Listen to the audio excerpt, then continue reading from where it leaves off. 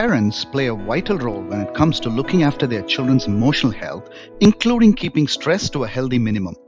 But to help a child who is overcome by worries, parents must first be able to recognize the different symptoms of stress in children.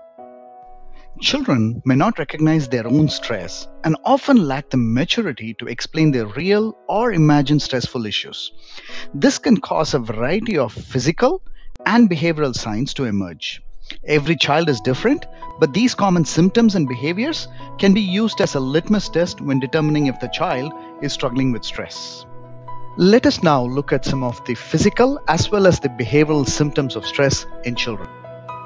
A quick disclaimer, the physical and the behavioral symptoms that we're going to talk about now can point to other issues besides stress, making consulting with your child's pediatrician absolutely vital for ruling out other possibilities. A sudden change in eating habits, whether eating less or more, is a sign of stress.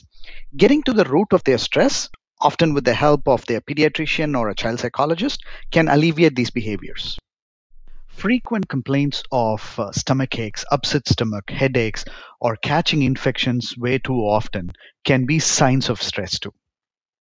Children that are feeling insecure or have a lot on their minds may miss toileting cues. See the child's doctor to rule out other medical conditions that could cause bedwetting. When a child is under pressure, restlessness and worry interrupt sleep habits. This could lead to lack of sleep or difficulty in falling asleep. Nightmares are a common response to stressful or traumatic experiences. Nightmares can seem very real to children, and they may have trouble returning to sleep after a nightmare. Some kids may also resist bedtime because they want to avoid bad dreams. Some children, when under stress, react with physical aggression like biting, kicking, or hitting, or verbal aggression like screaming or name-calling. Stress can often lead kids having difficulty in concentrating. They also tend to have difficulty completing tasks that require patience. New or recurring fears are a common response to stress. Some examples are fear of the dark, or being alone, or strangers, or even fear of the virus, etc.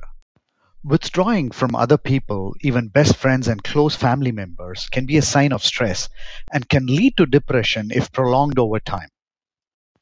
Habits can be comforting for children, but nervous habits such as biting fingernails or blinking very fast can be a way of soothing stress and anxiety.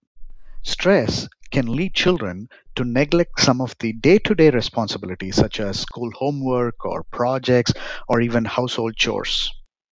Refusal to go to school, or on the other hand, frequently getting into trouble at school, can be signs of stress too.